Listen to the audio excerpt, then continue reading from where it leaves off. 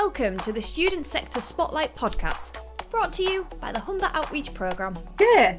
Hi, hello. Hello. I'm Sophie. For everyone listening or watching, today I am interviewing Sophie Clay, who is an actress and is actually based in Hull, which is in the Humber region, for anyone that's listening a bit further afield. And we're going to have a chat about auditions. So thank you so much for joining me today. No problem.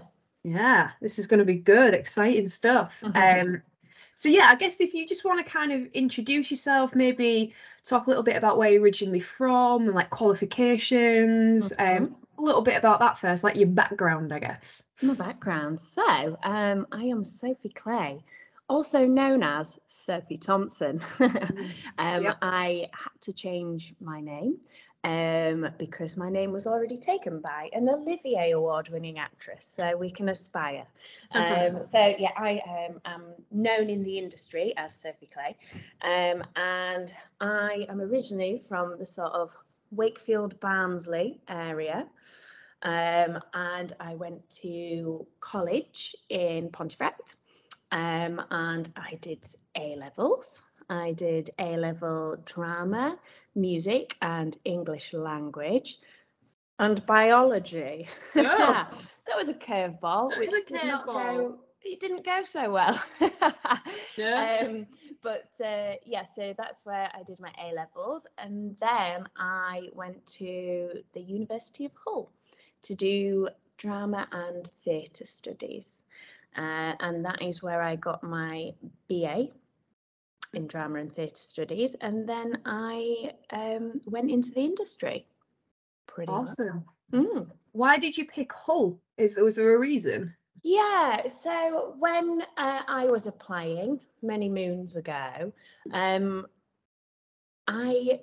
wasn't actually quite sure what I wanted to do. I knew I wanted to be creative. I wanted to be in the sort of creative industry, but I wasn't sure what avenue that was. And when I was looking at courses, and I did look at like just acting courses, drama schools, things like that, but I was like, oh, I'm not sure. Do I want to commit to just that? I don't know, because I really didn't know where I wanted to sort of channel it all. And Hull at the time was offering a really diverse course in theatre and drama studies. So the offer was that you could do acting, you could do physical theatre, all the sort of performing side of it, but then you had the opportunity to learn the production side of it. So if you wanted to learn how to produce, if you wanted to learn how to stage manage or design, direct, everything across the board of the jobs that are available in working in theatre, you had an opportunity to have a go at all of them. And for me at that time, because I wasn't certain on what I wanted to do, having that like plethora of options was like, okay, this is great, because I can have a little go at everything, see if I like it, or have a go at stuff that I go, I don't think I will like that, and then realise, actually, I've learned a lot from that side of things, and I do like a little bit of that, you know. So that's what was great about Hull. And why I decided to go there. And when I did go there, I did do everything. You've got 3 years of a playground, really, which was brilliant, and I learned so much. And there's a lot of skills that I learned, a lot of knowledge given that really helped when you stepped out into the real world, into this industry, going, okay, I understand why things are done that way, or I understand what that opportunity means, or whatever, because I had the opportunity to play with that when I was at uni. That's cool. And I know that, like, from a bit of my own experience, there's quite a few theatre companies that are in Hull, that are Hull based, that went to Hull University, and that's not just actors, that's like directors and producers and, you know, stage managers, and so people have kind of stayed in the area, and I guess that's the same for you. Is that part of the reason that you stayed locally, do you think? Yeah, so when I was in my third year, a variety of humans came back who were prior students at Hull Uni doing drama. They'd been away doing various different things. Maybe they'd gone to drama school, maybe they'd done just, you know, a bit of work or whatever, but they'd got back in touch with each other because they'd found each other at uni, and they'd gone away, they'd experienced the world a little bit, and went, hang on, let's all come back together in Hull, and give it a go at creating our own theatre company. And I think, and so this is Middle Child Theatre Company, and I was part of that founding members and company members there. And I think that is a direct result of going to Hull Uni, having that experience and ability to learn all the roles that are required to create a company. We felt confident that we could do that. So when I left uni, I started Middle Child with these other guys, and we've gone from there. Yeah, that's great. And then obviously you also are an actress as well as being, you know, a founding member of Middle Child. So is there, like, you know, because you hear constantly about you need to kind of be in London in order to make it as an actress or an actor or whatever, and you've obviously stuck at kind of staying in Hull. Has that, like, ever impacted you, or are you happy you've stayed here regardless of Middle Child, but as you as an actress, like, is that something that's, you know, affected you anyway? Yeah, so I think it's a really interesting idea, and I would almost go as far to say a slight myth that you have to be in London to succeed as an actor. There are many actors based all over the country, and for me, it's actually probably been better for me to stay up north. Just for me personally, everybody has a sort of different journey and things, but it's meant I've managed to work locally. There's potentially a lot more opportunities, and maybe I'd like to say less competition for those opportunities. There's still obviously competition, it is still there. But there are local companies. There's a lot of local theatre companies in Hull. You've got regional theatres that you can be working for locally, or, you know, a little bit further afield, but not all work exists in London. And in fact, you know, you're available then to go touring, to do whatever it is that sort of comes your way. And I think financially as well, there's a benefit to being up north rather than, you know, based in London, paying high stuff, meaning that you're having to work these extra jobs, these waitressing, these, you know, bar jobs, whatever it is, and not allowing being able to have enough time to look for auditions, for prepping for other work, or you know, have the ability to have a job that's flexible for you to go away and do work when you get a 6-month contract. I guess we've, you know, talked about a bit about your background and stuff, but I guess what's the process for you in terms of auditioning first, or finding out about auditions? Let's start with that. Like, how would somebody go about finding out about auditions?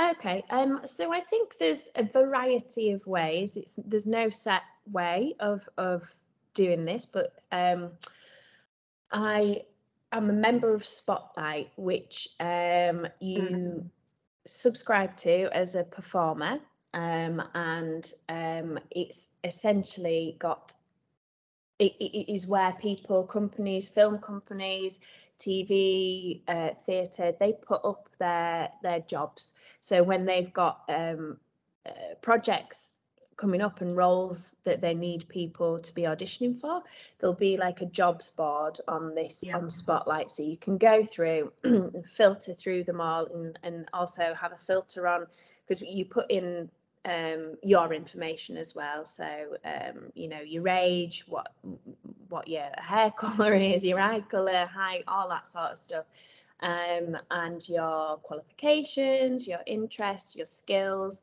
And this jobs board can filter jobs that are more tailored towards what you would be applicable for. So that is a great place to be finding jobs, to be finding work, to be finding out where these auditions are, who they're for, and the companies that have work available. So you can apply through that. Another platform that is quite prominent with sharing jobs that are coming up is Twitter. Oh, right, okay. Yeah, so I think particularly in this industry, a lot of work comes up on some social media stuff. So I think following companies that you enjoy the work of. Like if you've gone out and seen companies that you go, oh, I really like what they do, that's really cool, following those guys, following regional theatres, following filmmakers, whatever it is, that quite often they'll put up call outs and say, we're looking for X, Y, and Z. We're looking for this kind of actor. We're looking for someone who has experience in this. So keeping your eye on that's really good as well. And along the thing of like finding companies that you like, I think looking on their websites, quite often they'll have you know, opportunities or whatever on their websites that you can look in and you see what they've got coming up. Another thing that's really useful is just spending a bit of time, again, thinking of people that you admire, people that you want to work with, people that you're interested in what they create or how they work or who they work for, in terms of what audience do they work for, are we interested in that, and dropping them an email. Dropping them an email and introducing yourself. Hi, I'm Sophie. I'm a Hull-based actor. I'm really interested in the work that you're doing. I've got experience in this, and I'd really love to meet with you, or I'd love to, if you could let me know if there's any opportunities coming up, because they might not have stuff at the minute when you're looking at it, but things will always come up. It just depends where they're at in their like production cycle, as it were. So yeah, just getting in touch with people, directors that you like, other actors as well. I think that's a great thing, is speaking to that community, other actors, other performers, and just asking questions. You know, who have you enjoyed working for? Like, oh, have you heard of anything coming up or anything like that? There's a real community there of people with a lot of knowledge, and keeping a nice open mind for that's really good, rather than feeling everyone's your competition, like feeling everyone is like a team player. You know, you can find out a lot and get a lot of advice and contacts from people. And you know, if you have got actors that you work with or that you're friends with or whatever, then they can always put in a good word that I've worked with this person on this thing, to, you know, another company that you're getting in touch with. Great. Presumably there's a cost element to Spotlight as well as There is. So with Spotlight, you subscribe to it. So it's £172.50 a year, which sounds like an awful lot of money, and it is, but that can be broken down as well. You can pay monthly or whatever it is. You've got options. But I think that the thing that is good to frame it in your brain is that if being on there gets you at least one job, you've already paid it off. Yeah, absolutely. I can see you that. know. So and it's really worth being on there. Another thing I'll mention is, like, if someone's been told about you as well, or like you know, them as companies, people, employers are looking, that's where they'll go to. That's where they'll look for people. So it's really important, I feel, that you're on there so people can see what you do, can see what you've done, and have a way of getting in touch with you. I will say that there's not just Spotlight as well. There's like Mandy, which works in a similar way. There are other platforms that have work in a very similar way. You know, a platform for employers to put up their jobs and look for people, and for you to apply for stuff. And so there are other ones out there, but Spotlight seems to be the sort of the big one, the main one, and a trusted one as well, because that is important. I think in this industry there are jobs that get put up that are not paid well. You're not looked after, and you've got to be really careful as well with not just saying yes to everything, because there are some jobs there that are not they're not well facilitated or supported, and so Spotlight definitely filters that out, so you know that you've got a safer casting network. Great, that's good to know, because like you said, you could put yourself in some, you know, not good situations if you're not careful. So what's the process? Say you've gone onto Spotlight, or you've heard, you know, through somebody, or you've gone on a website of a company that you like, and you think, okay, I think I'm suitable for a role. What's the initial kind of application process to being like, hi, I'm here and I think I'd be great for this? Through Spotlight?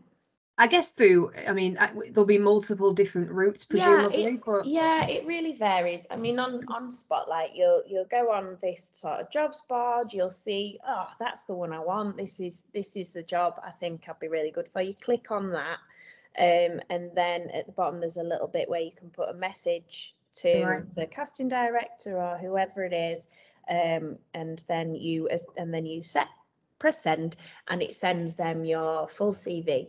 And so all the information that you've already got on there. So that just gets sent straight through to them. But then, you know, if you're finding other jobs through companies' websites or through Twitter or whatever else, it can vary. So I think it depends on the project. It depends what they're requiring from you. Some people are literally like, just send us a headshot. Email us at this, so you'll take their email and you send your headshot across. Some people have an application process, so they'll want you to maybe write a little bit about why you're interested in being involved in this project, what experience you have, or what ideas you have. So you'll have to sort of spend a bit of time writing that, essentially like a cover letter, I guess. And then other ones will require that and maybe a self-tape of some kind.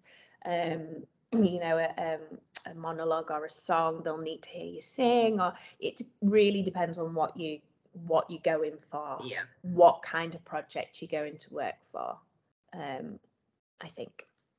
So it just depends, and that it's a good thing with Spotlight though that it's sort of prepared for you, so when you apply, you've got that kind of stuff ready, and as long as you're presumably updating it each time you maybe being in part of a new project, and and you'll have video show reels on there, and your headshots will be on there as well. So you've got an opportunity to put up headshots, so that's where people need to know what you look like. And then you can also put up production shots, so if you've been in stuff in the past and photographs have been taken, you can get those put up as well. And then there's also, excuse me, that was the postman. There's also little sections where you can put up a show reel. So if you've got any footage of you in shows, in TV, in film, or, you know, even if you've just recorded yourself doing a monologue or something like that, you can put that up on there. And it's quite important because a lot of the time when people are looking through your stuff, it's great that they can see a picture, it's great that they can see what you've done, but often they want to know what you move and what you sound like. So just having a little bit of footage is really useful. Yeah, great. That's good. So say you get offered an audition, and again, I'm presuming this totally depends on the project that you're going for, but is there a kind of standard thing that happens within this, or is it completely different with the process? Again, from my experience, and I will say that my experience is predominantly in theatre. Yeah. So there may be very different processes if you are just going up for a film job or a TV job or something like that. Yeah. But from my experience, predominantly in theatre, it can really vary. So it's dependent again on what project you're going up for. But I will say each time they will tell you what they want. They'll tell you what they want you to see, what they want to see, what they want you to prepare. Sometimes people will send some sides across, so maybe a couple of bits of script, some scenes for you to have read through, and then in the audition they'll want you to read them, or sometimes people want you to learn them as well. So it's well worth spending a lot of time in your prep of familiarizing yourself with the text, with the context of the project and things. So you'll maybe have to read through some sides or perform a monologue you've prepared or something like that. You maybe have to do a song. Sometimes I have worked for people where it has been group auditions, so you're in the room somewhere and there are other actors auditioning with you, right? And yes, sorry, I should probably say not every audition is in front of a lot of people. What you'll usually find is you'll be in front of the director, potentially the producer, and if there's singing and music, maybe a musical director in there, and potentially the writer. You don't normally get masses of people on a panel. Yeah. And if you're doing group auditions, then there's in with other actors who are also going for the job.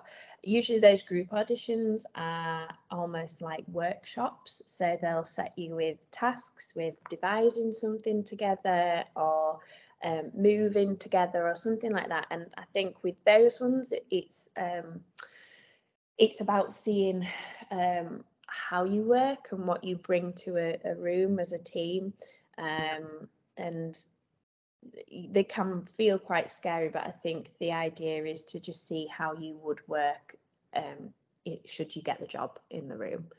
And I've had the privilege of being on the other side, being on the side where the directors are and people casting a production. And something that's really stuck with me from doing that, and I think also if you ever speak to any other directors or people that are casting, we want to see, we want you to do well.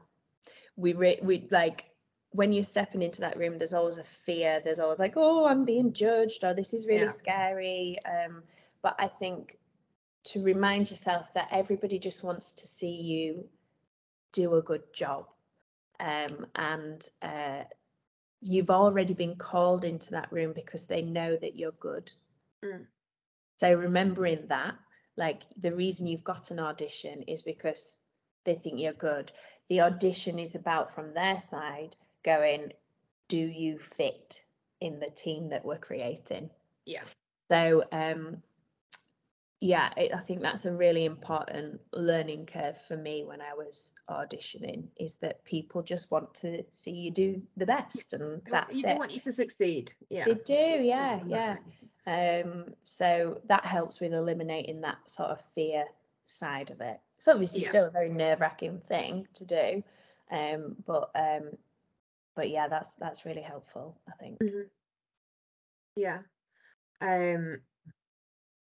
What's the process then with, like, well, actually, is it always in person, or are you doing some now online since COVID's happened? Like, is that changed auditions a bit? Yeah, so again, it varies, but I think since COVID, there's been an acknowledgement of, do we need to make you travel halfway across the country for this? Yeah. It depends what they're looking for and what they need, but the ability to do it on Zoom can be really great. It saves on the cost of travel, and you saves on taking a full day away to go and do something, and you can just be there for, I would say, auditions. If it's not like a group workshop auditions, they're probably about 20 minutes. Oh, that's good. That is helpful, with particularly with the cost of living crisis at the minute as well. That's a really helpful thing, isn't it? So it really is. So I've done a variety of auditions recently that have been on Zoom. One thing when you're doing that, I would just make sure that you've got a good setup. That you've got good Wi-Fi, because the last thing you want is all the technology side to sort of fail you. Which makes it more stressful for you. So if you've got the ability to have a nice quiet space somewhere, and your Wi-Fi is good, then you should be okay.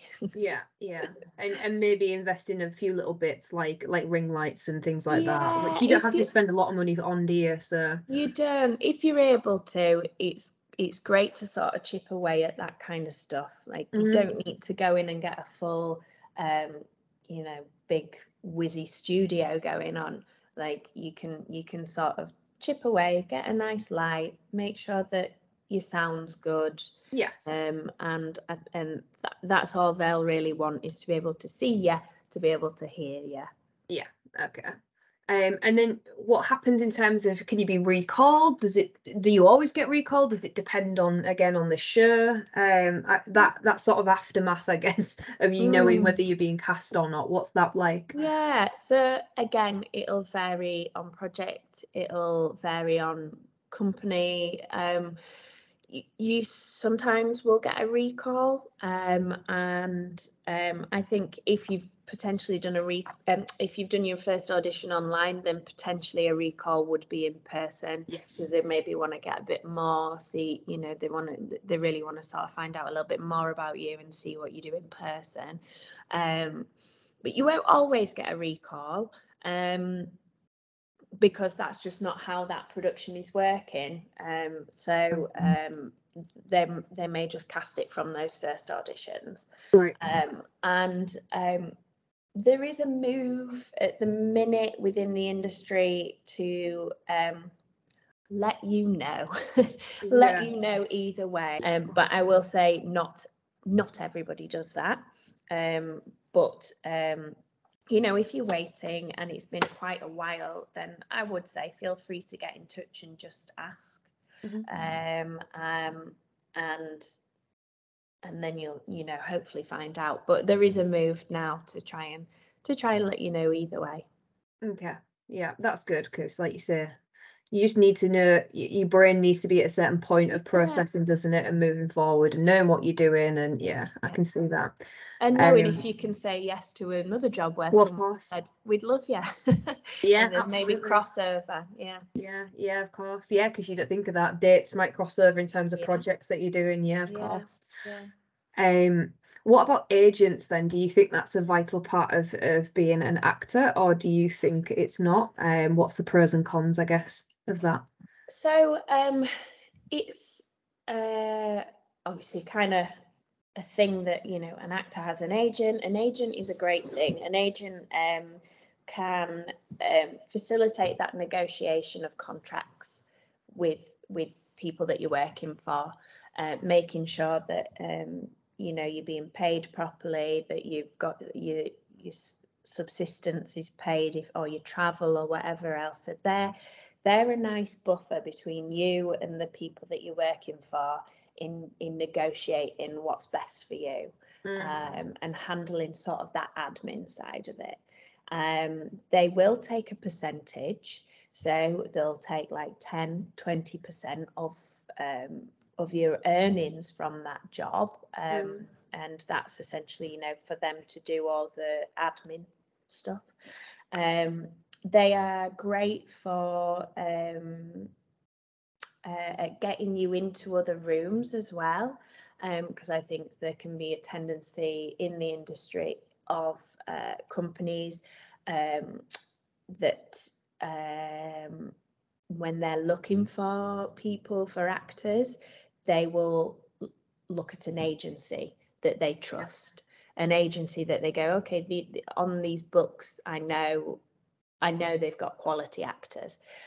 So it can help you in that regard. If you are with an agent that's good, that's recognised in the industry, then, you know, they'll help get you into different rooms. They also will find you jobs. They'll put you up for more things.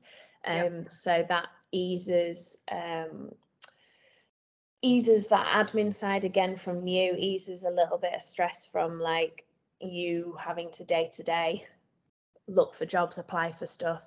They'll be like, we've found this one, we're putting you up for it. So that's really good. Having said that, I probably a rarity, not speaking myself in a woo way, but I've never had an agent, and I have been working in the industry for 11 years. So I have done all that myself, and I have, you know, done all that admin side, put myself up for jobs, done the contract side, and etc. And it's worked.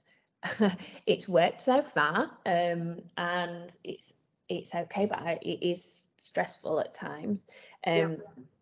But I want to find an agent, but I would like to find one that I think is a good partnership. And I think that's another important thing from speaking to other actors, again, talking to your peers, talking to what's your experience of your with your agent. Do you feel supported by them? Do they work for you? Because some people want a relationship with an agent where you can ring them up and you can have a chat and you'll be like, oh, this. Other people don't want that. Other people want a much more business transaction relationship. It's dependent, I think, upon you. What I would say from my experience of not having an agent, I am looking for an agent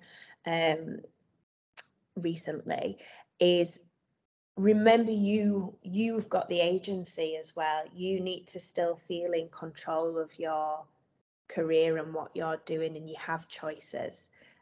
Some people maybe don't have the best experience with some agents and they feel like forced into, I've put you up for this job, you have to go for it, you have to do it. But other agents don't work like that. It really depends. Yeah, okay. Great. Presumably each project's different as well in terms of time, in terms of how long you're with them for. Can run anywhere, I guess, from weeks to months to years, I guess. It again really varies on the project. I've done a project before that was meant to just be a 3-week run, and then it ended up being a 2.5-year job because it had done really well. Or you might go and you might end up doing some nice new writing script readings, which is just a day of work, you know, script in hand, but you're working with new material, with directors, with writers and other actors, and that's just a day. Or you might book something that's like a 6-month tour, or you might get some filming, which is, you know, you're away for 2 weeks or just 3 days or whatever. So it's a very fluid and flexible career. You know, in some regards, like you're never certain on what you committed to. Yeah. In like a long-term thinking, but you can be here, there, all over the place, and that is, for me personally, that's something I enjoy about it as well. As much as at certain points there will be stress from that, but at other points there's a flexibility, there's a fluidity with it, which is quite nice, and no day will ever be the same. Yeah, that's good and bad, I guess, and you've got to have that strength, haven't you, and that resilience, which I guess leads to my final question on like your top tips.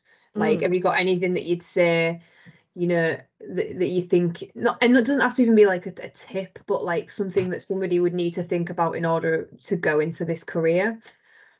In order to go into this career, sorry, I put you on the spot. No, it's great. I think there's so much. I think being kind to yourself is one of the priorities in this, because you know it's one of those careers that essentially you are constantly applying and interviewing for jobs. Yes. So being kind to yourself is really important. Being a nice steady confidence in yourself is great as well. I think when you're going for auditions, Bryan Cranston was a great influence to me. He speaks as an actor about a moment in his life where it all switched. That stress of getting a job, I need to get a job. When I go into an audition, it's about getting the job. He says, no, approach it. Your audition is about you're already doing the job. You're walking in because you as an actor, that's your job. You're just going in to show them what you do, the work that you do. Yeah. So there's a steady confidence with that, I think. And then walking away from that and going, I did everything I can. The rest is up to other people. It's out of my hands. And I think another great thing is